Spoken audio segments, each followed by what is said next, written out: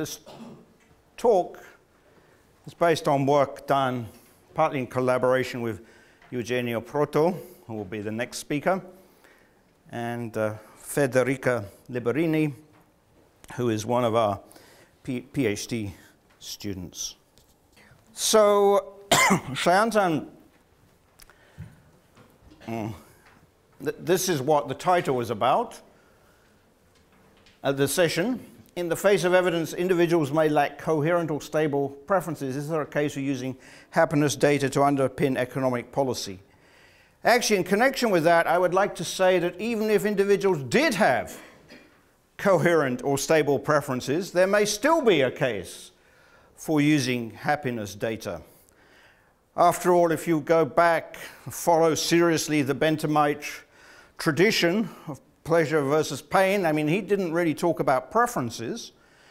And another reason for perhaps being interested in happiness data is that a long-standing problem in welfare economics and in social choice theory has been what's usually called interpersonal comparisons of utility. Actually, the way I would prefer to think about that is trying to construct an interpersonally comparable measure of utility. That's a big problem. Anyway, so large-scale survey panel data, individual subjective well-being is typically regressed, and there's some issues about that too, because subjective well-being, you usually asked on a scale of 1 to 10 or something like that, how satisfied are you with your life? There are many different variations on that question. And it's not at all clear that this gives you what in utility theory we would call a cardinal measure of utility, one that could be added, subtracted, and so on. And of course, if you're going to run linear regression equations, you're typically looking at the mean level of well-being among a certain group and how that relates to income. Well, the mean requires some cardinal measure. Much of what I'm going to say today actually is only going to presume some kind of ordinal measure, that if somebody reports a higher measure of well-being, that presumably is better, or if people of a certain kind are more likely to report higher levels of well-being. So correlation is actually positive association, and a number of concerns, which I will then try and deal with. No, I think I just used this. Okay, so let's start with 4 income distributions. And I'm going to say more in a little bit about how they relate to each other. So a survey, the data we use is from a world values survey, 5 waves, lots of observations. And the key variable, which I'm going to report in a moment, is yearly individual income measured in year 2000 US dollars. So typically the way people report their income, they report where their income lies in a certain interval. So the lower and upper bounds transform to to annual income, because often it's monthly or weekly income. And then an interval regression was used to estimate a probability distribution of possible income for each interviewee. And the other thing that's important is to correct for exchange rates and price changes. So it's always reduced to year 2000 US dollars using some measure of purchasing power parity. Federica was kind enough to attend to all those details. So here's one income distribution.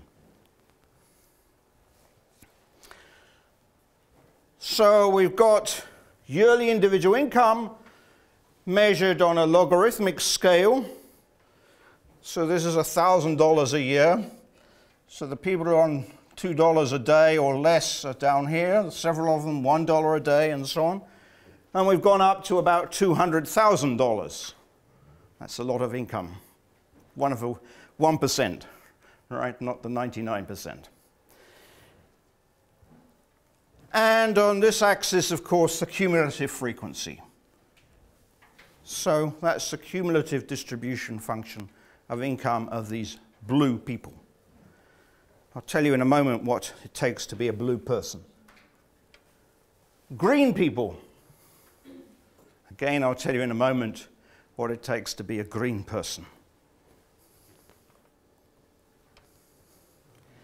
Two income distributions, the blue and the green. What's noticeable here is what we would call stochastic dominance. This curve, the green curve, lies entirely to the right of the blue curve. So if you look at any income level, like $1,000 a year, then the proportion of people with incomes below $1,000 a year is higher on the blue curve than on the green curve. So the blue curve is clearly a worse income distribution than the green distribution.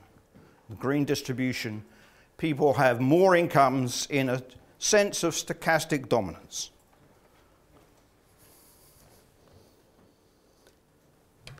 Yellow. Red. Four together.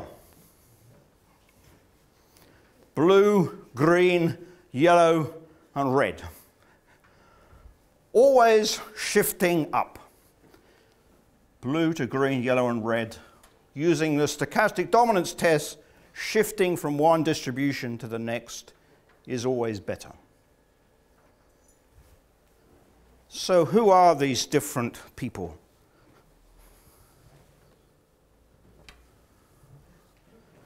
Well, of course, the other thing the World Values Survey did, and the reason we use this data source anyway, is that they had people report a certain level of happiness. So blue people have a blue mood. Green people on the way. Yellow, quite happy, that's a plurality. And red for very happy. And what you see is that as you go from blue to red, we get this stochastic dominance relation. So why is this important? Well, it's quite interesting that you get stochastic dominance, but also I have to confess that I spent quite a lot of my life being rather skeptical about the value of surveys of well-being, and I guess I sort of got persuaded by this. I mean, maybe I could have been persuaded by regression tests as well, but this I thought was particularly persuasive. That these reports of subjective well-being, I mean, if you ask me what's my well-being, I'm not quite sure what the question means, actually. But whatever the question means, however people interpret it, it does seem as though the data is telling you something important, and that people who report higher levels of well-being have higher incomes on the whole, in this narrow statistical sense.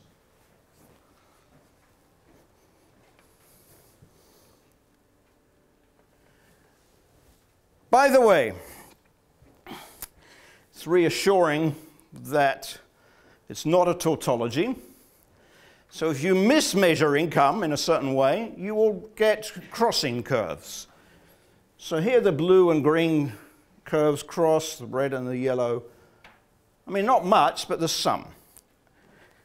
And in some sense, we've mismeasured income here by essentially ascribing to each person or each survey respondent in a particular country their national GDP per head. So we're treating all individuals in the same country at the same time as having the same income.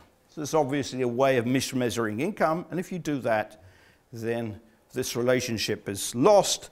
So it's an empirical law rather than a mathematical property, theoretical property. which, by the way, we've since looked at other data sets, and it seems to be preserved if you do things properly. So why does this matter? What's going on, and what should we do with the data? Well, of course, there's a fairly large tradition in psychology, especially, concerning measurements of happiness and how to use them. So this is some of the early literature. I guess the term subjective well-being owes a lot to Diener.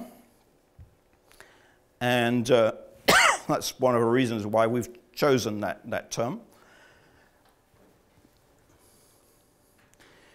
But something else that prompted a lot of the interest in this among economists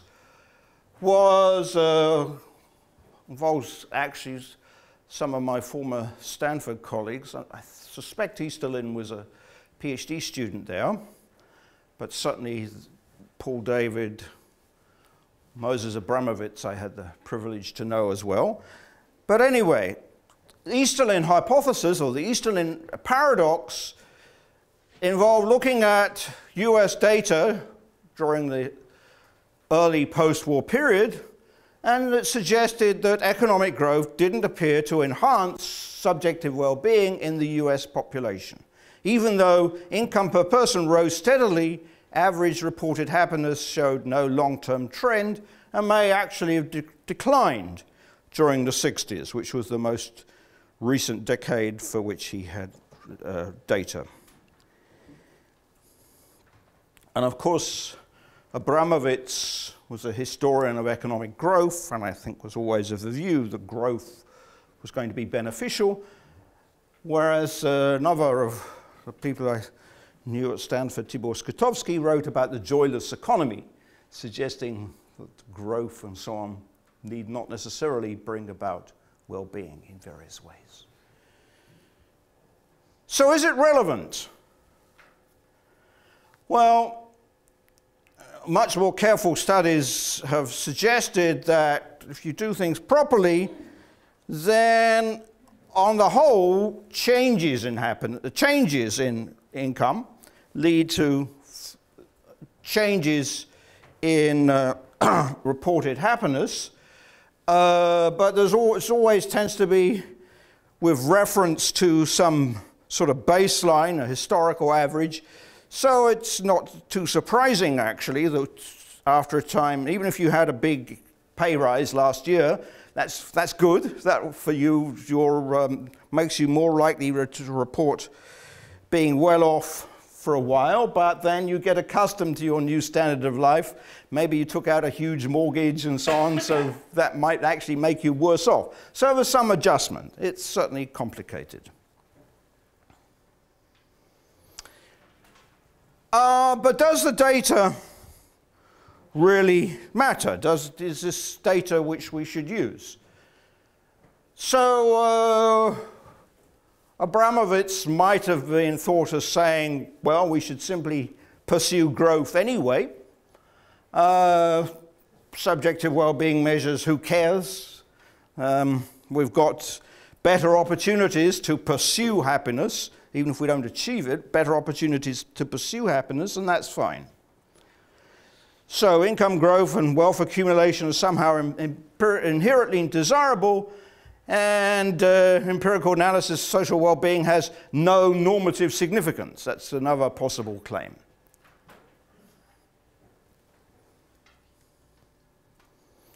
Kuznets. Actually, Kuznets, perhaps the father of GDP measurement. In 1934, the welfare of a nation can scarcely be inferred from a measure of national income. So already Kuznets had skepticism. And another normative extreme is to concentrate simply on subjective well-being. And, well, 2006. 81% of Britain's population would rather the government made them happier than richer.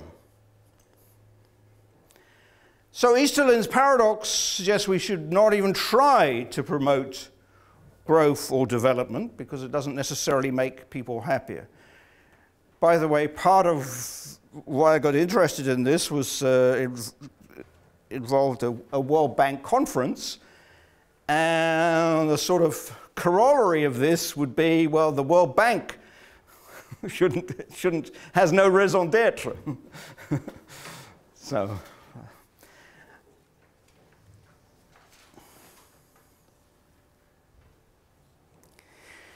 So a few years ago, the marginal utility of income. Richard Layard, who perhaps rather actively promotes happiness as an objective of economic policy, well, Guy Meeras and Stephen Nicol had a paper which they called the marginal utility of income, in which they estimated an equation, H for happiness or subjective well-being, regressed on the utility of income, which they want to use to come up with a marginal utility of income, plus various linear terms. X is a vector of other observable individual characteristics that may be relevant to both individuals' reports of their own subjective well-being and social value judgments. And what did they do with their results? Well, actually, first of all, they took a particular measure of utility, constant elasticity of marginal utility with respect to income. I guess this should be the derivative of the logarithm of marginal utility with respect to income. I'm sorry, there's a typo there. Marginal utility. The parameter A is then the Atkinson measure of constant relative inequality aversion. More people know about the constant absolute relative measure of risk aversion. Well, this is an analogy when you're not concerned with risk so much as inequality. And they called this the marginal utility of income. But let me suggest that it's not... we have to be careful what this really means. What it actually describes is marginal happiness or psychological marginal utility. In other words, you're using empirical data to come up with some estimate of a marginal, but marginal what? It's not necessarily the utility that you need for normative analysis of economic policies. It's more a measure of how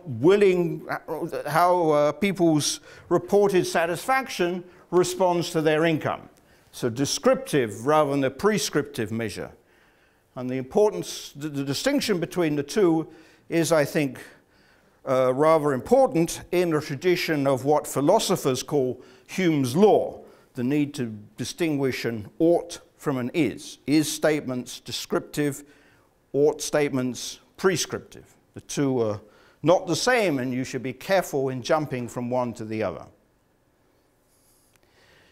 So the point, this marginal utility function need not be the same as an ethical marginal utility of income. And they talk about their measures being important for cost-benefit analysis, optimal taxation, and so on. And I don't think they've made the case. Because if it were so, you've got this extra prescriptive hypothesis. The claim has to be that your social welfare function should be the total of the expected measure of subjective well-being conditional on, so this is the terms in the sum, that's the expected value of I's reported subjective well-being, HI, conditional on the things that you can perhaps vary, their income, YI, and XI, a vector of other characteristics, which may or may not be influenced by policy. YI, you do expect to be influenced by economic policy. So they are leaping from these reports of subjective well-being to a very specific functional form, which is really based on conditional means of people's reported subjective well-being. And it's leaping from description and regression results to prescription in a way it's not clearly justified. So that is a strong prescriptive hypothesis which we should perhaps question.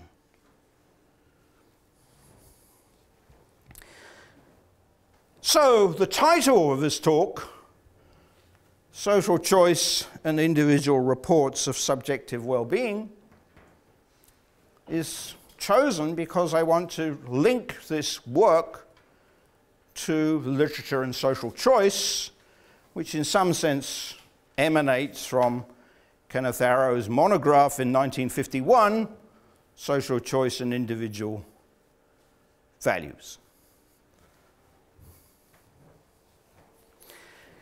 Now, that monograph is well known for presenting us with the Arrow impossibility theorem that says that if you try and have a social choice rule which respects some nice conditions like unrestricted domain, independence of irrelevant alternatives, and a Pareto rule, you have a dictatorship. So the impossibility theorem says you can't avoid a dictatorship. But what we learned in the 70s, largely from the work of Amartya Sen and others, was that really the informational framework that Arrow was willing to use is impoverished. It's not rich enough. We need more information. And ideally, I suppose, we want the kind of information that we could use to make interpersonal comparisons. After all, in economic policy, it's very rare that we get Pareto improvement where everybody is better off, or at least no one's worse off, some are better off. And by the way, even if that were true, we might question the preferences that were used to reach that conclusion. But most of the time, of course, policies, there'll be winners and losers, and we have to see whether the gains of the winners outweigh the losses of the losers. And that involves fundamentally some sort of interpersonal comparisons. Are these persons' gains more important than those persons' losses? Of course, in the 30s and so on, Kaldor and Hicks described compensation criteria on which you'd say that A is better than B if those who gained from a move from B to A could compensate those who lost. But there were all sorts of confusions, logical confusions, which emanated from those attempts. And there's also a fundamental ethical problem, because if you don't arrange the compensation, then the claim that A is better than B because of a compensation test, that claim seems to me ethically indefensible. And if you do arrange the compensation, then A is better than B under the Pareto test. So the compensation criterion doesn't really get you out of the problem, as Arrow himself actually emphasized. So, so let's try to do a little social choice theory, but in a very different kind of setting from Arrow, in fact, rather more closer in many ways to that of his student, John Harsanyi. So we have a finite set of individuals, and we're going to think about social choice, but what's going to be important, what helps things conceptually is, as in the theory of public goods. So if we're thinking whether we should have a little more lighting or a little less lighting in this room, it's a public good, part of a public environment for this room. So you have a view perhaps about the lighting, I have, and so on. Everybody has their views about the lighting. And so we imagine a world where Eugenio can have his level of lighting, Shantan his, so all of us could have our own levels of lighting. What would be the lighting that we would want if we could choose our own level of lighting? Now, of course, we can't, if we're all in the same room, the lights are here for all of us, so there's a constraint that says we all have to have the same level of lighting. Well, the same idea, when it's a social state, we each imagine we can have our own copy of a social state, and that's going to be a personal consequence. An important idea also, due to Harsanyi and this connection, is looking at lotteries and von Neumann-Morgenstern utilities, in effect. Life is full of risk and uncertainty anyway, but also Harsanyi had in mind that we should choose for society as if we were behind, I'm going to say, the veil of ignorance. That is actually rules rather than Harsanyi, but with a big difference that rules had one view of what people would do behind this veil of ignorance, which I won't explain. Harsanyi had a different view. There's an equal chance of becoming any one person in the society, and we should choose as if we recognize those chances. So we deliberately put ourselves in a situation of uncertainty because we should be deciding as though we're not really sure who we're going to be. So we're going to have lotteries over social states, and social states list every individual's personal consequence. So for each individual, we look at their personal consequence, we look at the distribution of personal consequences, and we look at lotteries there. And if we all have to have the same lights in the end, that's a sort of constraint on our policy. And of course, each individual, we can look at the marginal distribution, in the probabilistic sense, of their consequences. We've got this 2, 3, high-dimensional vector, and what each person I is interested in is their component, and the lottery on their component. Actually, that's the basic hypothesis of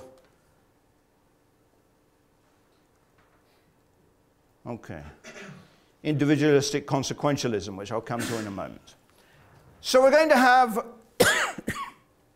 we're going to assume that we're going to want to maximize the expected value of some welfare function on the space of consequence, on this space of individualized social states. We have lotteries over these social states. We're going to want to maximize the expected value of a function w, which depends on the entire profile of individual consequences, which represents a social state. And of course, we get cardinal equivalents to von Neumann-Morgenstern utility functions. Their expected values will represent the same preferences if and only if they are cardinally equivalent. One function is related to another by an additive constant plus a positive multiplicative constant. And if you're going to look at rational policy choices in ethical decision trees of various kinds, then we should argue that our objective should take this form by the usual principles of normative principles of individual choice.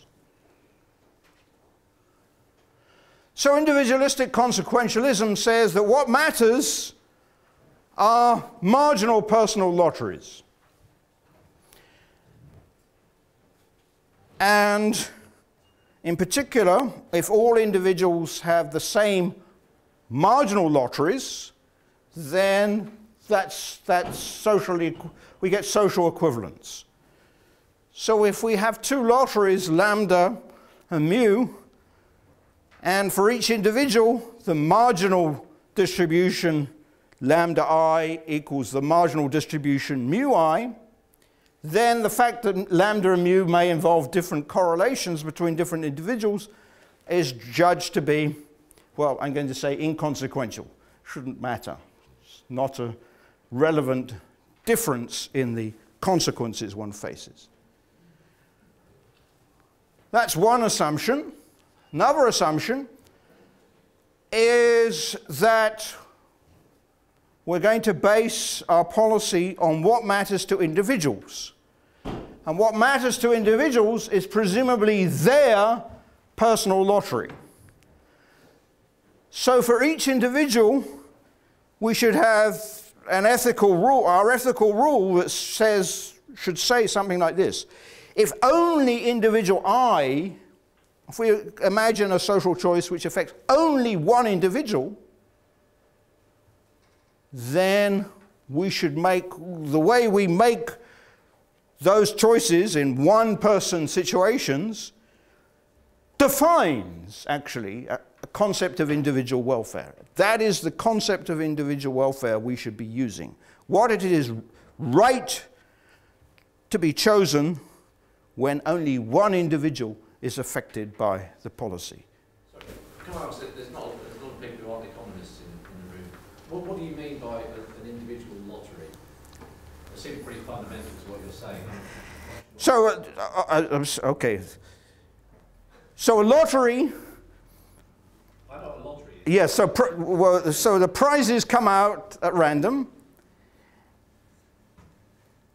but there are... So we're going to have different colored, so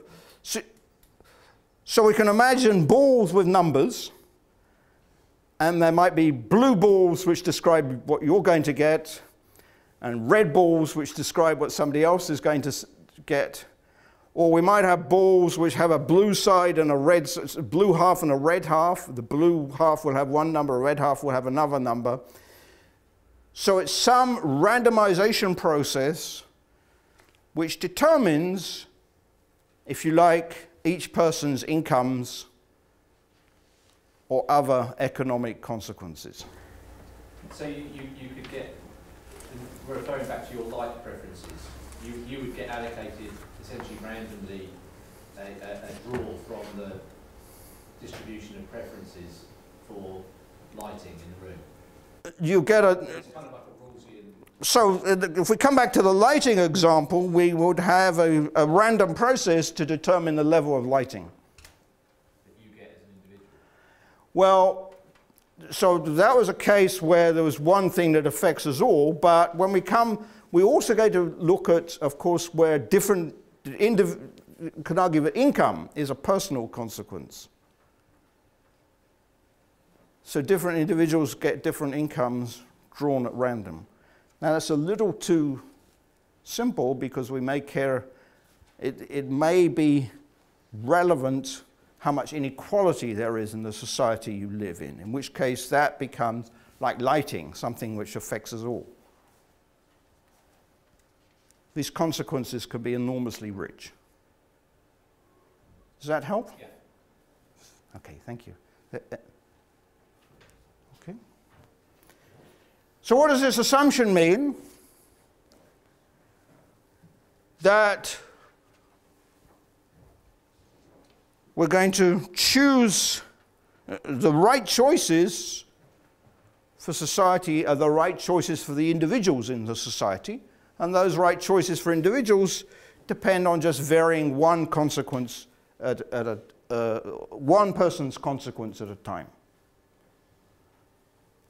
Well, under those assumptions, individualistic consequentialism, that only individuals' marginal lotteries matter, and individual welfarism, that for each individual there is a function which determines what is the right thing to do if only that person is affected, then you can argue that there's a theorem that says this social von Neumann-Morgenstern utility function, whose expected value should be maximized, is going to be the sum of suitably measured individual functions.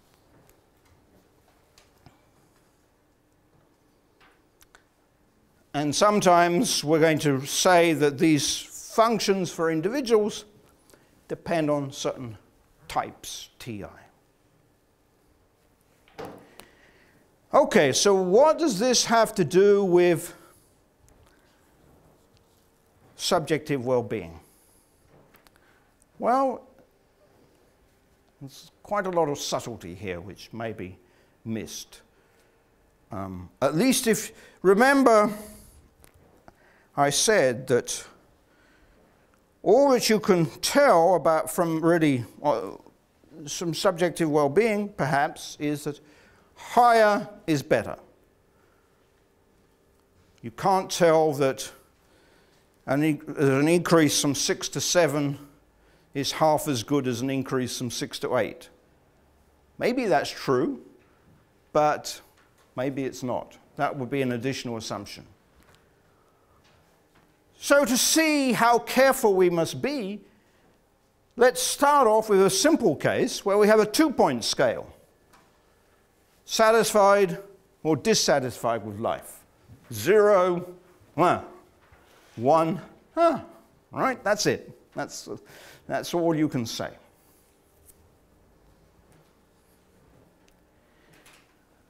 And you observe for each individual consequence, which may include income and other family circumstances, and maybe a type as well, you observe a proportion who report being satisfied.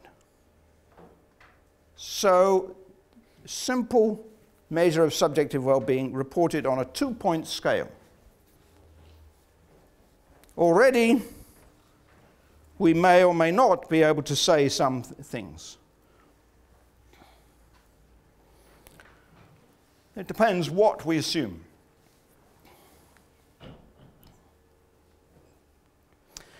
Now,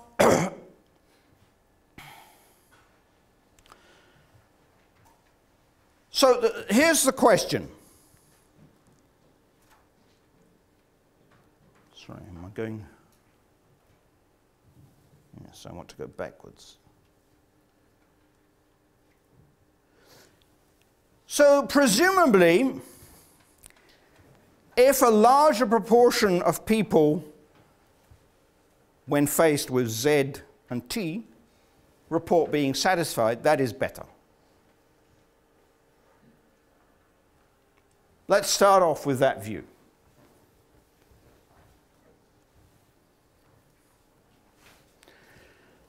And if we try and apply Arrow's ideas in this setting, we could make the value judgment that a higher P and a higher V are related. So what's the V? The V is the utility we're going to use and add up in order to make comparisons of social states. So we could argue that higher P and higher V are associated. In which case, there must be an increasing function. V and P must be related. Higher V implies higher P. But this increasing function can depend on the type of the individual, which may or may not be observable. And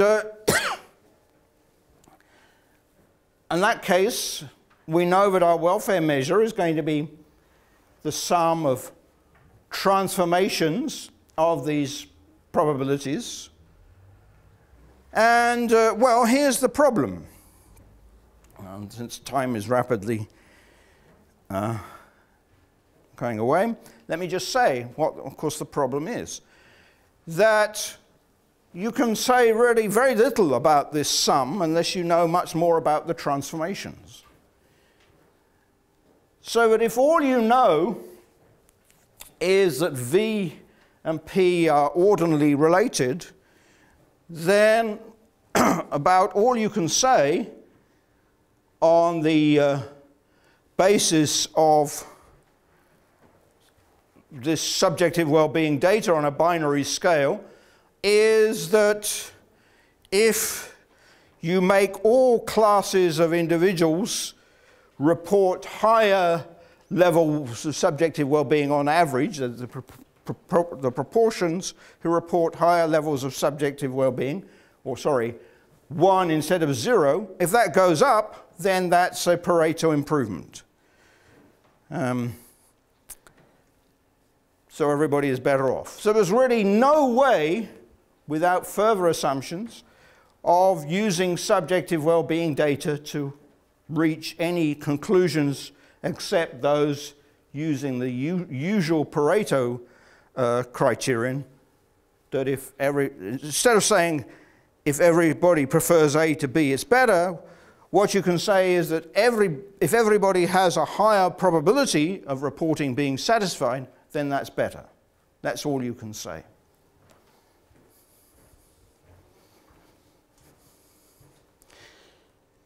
However, you could also use these measures of subjective well-being, perhaps to use some interpersonal comparisons. So that you might say that if people like Shayantan were more likely to report being satisfied with life than people like Eugenio, then somehow people like Shayantan are better off. That introduces an interpersonal comparison, or at least between groups of people, and then you can apply a strengthening of the Pareto criterion to one due to the philosopher Patrick Suppes, and you can look at the proportions of individuals who report different levels of well-being. So it's not, see, the Pareto criterion, you have to ask, does each individual have a higher propensity to report being satisfied as opposed to dissatisfied? Here, you can look at the proportions, the expected proportion of individuals with a personal consequence induces a probability of expressing satisfaction. And you can use that as a basis on which to make comparisons of policy. Well, that is with a 2-point scale. You can go on, and of course what's more interesting is to look at multi-person scales.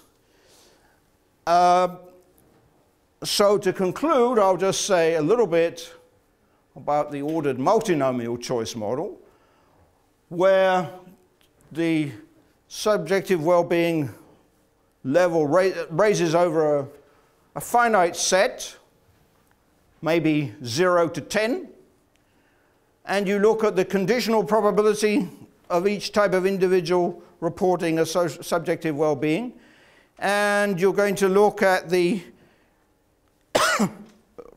probability that an individual reports a subjective well-being level no lower than S. This is a downwardly accumulated probability distribution. So higher values of P will be better.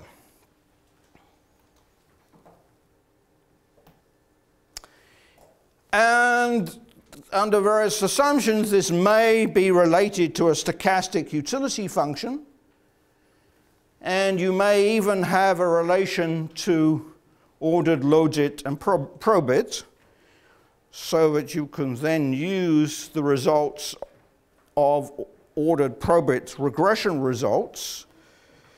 You may be able to use them finally to make welfare judgments between different policies possibly based on interpersonal comparisons as well, but we still only have ordinal measures. We still don't have the idea that an increase from 3 to 5 is twice as good as an increase from 3 to 4. That may be true, but if it is true, it has to rely on some other much stronger value judgments, which may or may not be related to whether people themselves think that they are reporting something on a cardinal scale. So, to conclude, of course, there's lots of work, which I guess we'll hear something about from Eugenio shortly, about regression results, where the dependent variable is subjective well-being. Those are psychologically interesting, possibly economically relevant, but it's still rather early days, I think, before we are really sure what their policy implications should be, unless we are rather naive and simply say policies which increase mean subjective well-being are definitely better. But that's a very strong value judgment, and I think we need to analyze it more carefully and understand it better.